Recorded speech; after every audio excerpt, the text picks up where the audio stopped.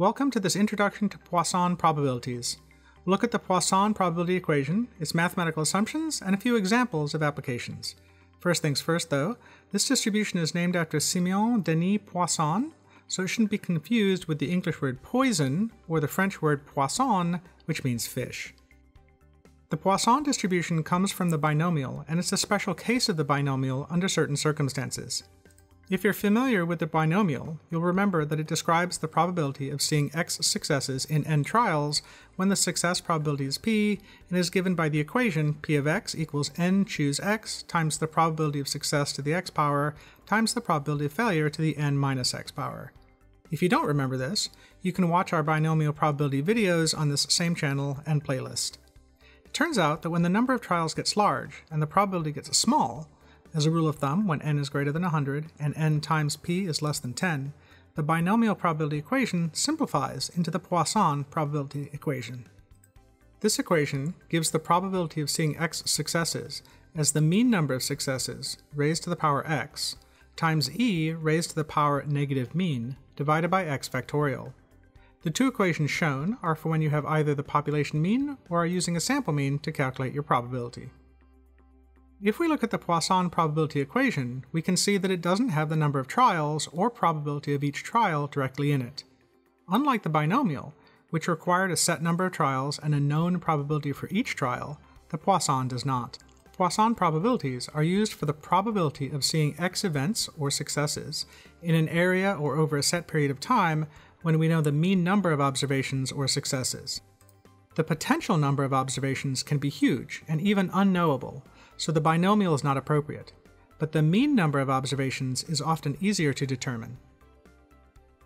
As mentioned, one typical scenario is calculating the probability of seeing a certain number of events in a given area. For example, if we know the average number of snails per square meter is 3, and we're looking at a particular square meter, what are the odds of seeing none at all? Another typical scenario would be when we're interested in the probability of seeing events over a set period of time. For example, if we know the average number of deaths in a retirement home is 5 per month, what are the odds of seeing 10? The Poisson probability has three important assumptions. First, the events occur randomly with respect to one another. This assumption comes directly from the binomial distribution independence assumption. Second, the events are relatively rare. This is what allows us to replace the binomial equation with the Poisson equation. Third, the probability of occurrence doesn't change over time. This assumption comes directly from the binomial distribution's assumption of constant probability. In fact, one way to think about the Poisson distribution is as the limit of the binomial distribution as the probability of each event goes to 0 and the number of trials goes to infinity. The Poisson distribution has an incredibly useful property whereby the mean of the distribution is mathematically equal to its variance. The entire distribution can therefore be specified with one value. This is useful because this relationship can be used to test hypotheses about whether a distribution we observe is due to Poisson, that is random, processes or not. If it is, then the mean should be equal to the variance. This is usually tested using the coefficient of dispersion, represented by the equation to the right, where the coefficient of dispersion is equal to the variance divided by the mean, and we're usually interested in whether it's equal to 1 or not. Let's look in more detail at the coefficient of dispersion and what it can tell us. It's equal to the variance divided by the mean, and a Poisson distribution would have a coefficient of dispersion of 1. The top figure shows a Poisson distribution with the coefficient of dispersion equal to 1. If the variance is less than the mean, then the coefficient of dispersion is less than 1, and we term the distribution under-dispersed or uniform. If we think about what that means in terms of numbers of observations, we see more samples with a number of observations closer to the mean than we expect, and fewer samples with numbers of observations far from the mean. The numbers of successes in our samples are more consistent and similar to each other, which would look like the middle figure. There we see that most of the samples have 3 or 4 or 5 observations, and very few have 2 or less or 7 or more. If the variance is more than the mean, then the coefficient of dispersion is larger than 1, and we term the distribution over-dispersed or clumped. If we think about what that means in terms of numbers of observations, we see fewer samples with a number of observations closer to the mean than we expect, and more samples with numbers of observations far from the mean. The number of successes in our samples are not as consistent as we would expect if they were random, which would look like the bottom figure. There we see that the samples have a wider range of successes than predicted from a random process. Another way of visualizing this is to think about what this would look like for our observations in space or time. The middle figure shows a random distribution of individuals in the square and a random distribution of events along a timeline. We would get a coefficient of dispersion of 1 if we analyze the numbers of individuals in randomly chosen areas and the number of events in randomly chosen time periods. The left figure shows a very non-random distribution of individuals or events where they are essentially equally spaced.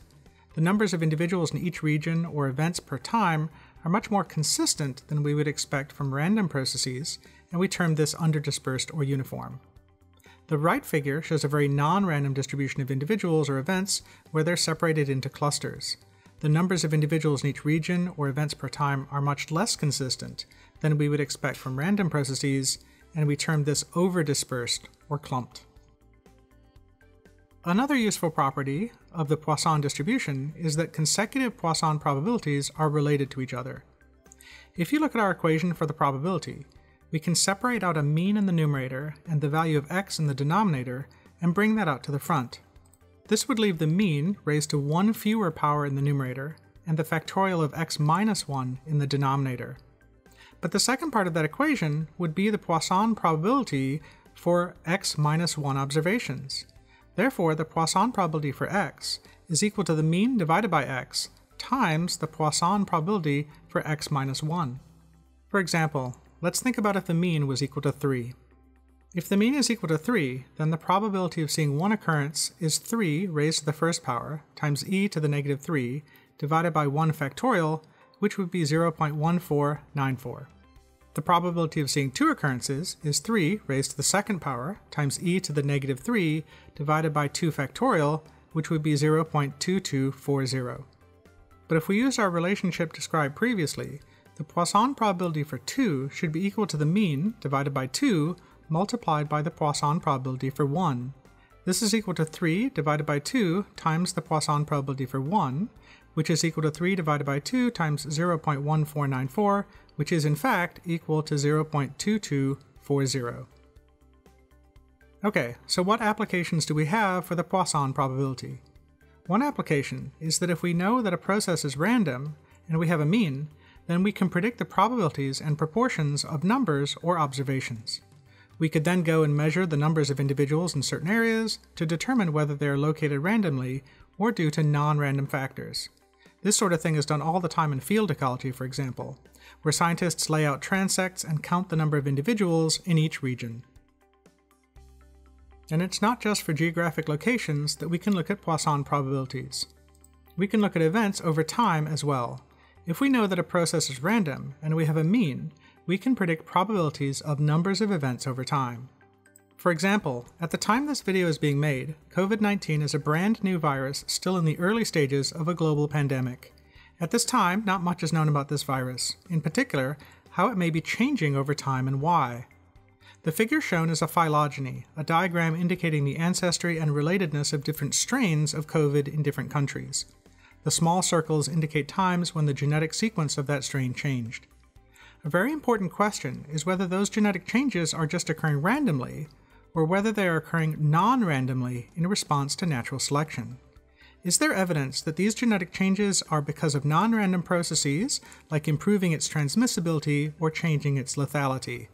Or are these changes just random genetic drift? We can estimate the mean number of changes we see per amount of time, and use that to create predictions for how many changes we expect to see, and compare them to observations for the number of changes we do see. The Poisson probability therefore provides us with a tool that we can use to better understand the evolution of a deadly disease. For a final application, we can think about one of the scenarios I mentioned at the very beginning of the video. For example, we expect to see a certain number of deaths each month in a nursing home. The rate of deaths over time should be constant, and the deaths should be independent of one another, which would allow us to use the Poisson probability to predict how often we should see different numbers of people dying each month. When there is a month with what seems like an unusually high number of deaths, we can use the Poisson to figure out whether it's something we would expect due to random chance, or whether there's evidence that there's a non-random factor, like a murderer, in the nursing home. Comparing unusually large values, or apparent patterns, to our expectations from randomness has wide application. For example, the SETI project, a project looking for extraterrestrial life, uses the same sort of procedures. When they see unusual patterns in their signals, they don't instantly get excited. They compare them to how often they would expect to see unusual patterns coming from space. Having a mathematical and unbiased way of analyzing unusual events is important if we want to make sure we don't get misled. The human brain is hardwired to overinterpret noise as pattern and respond emotionally to rare events. Having an approach like the Poisson allows us to mathematically determine whether what we see is genuinely unusual or what we should expect to see from time to time. Feel free to randomly press a button to show your appreciation.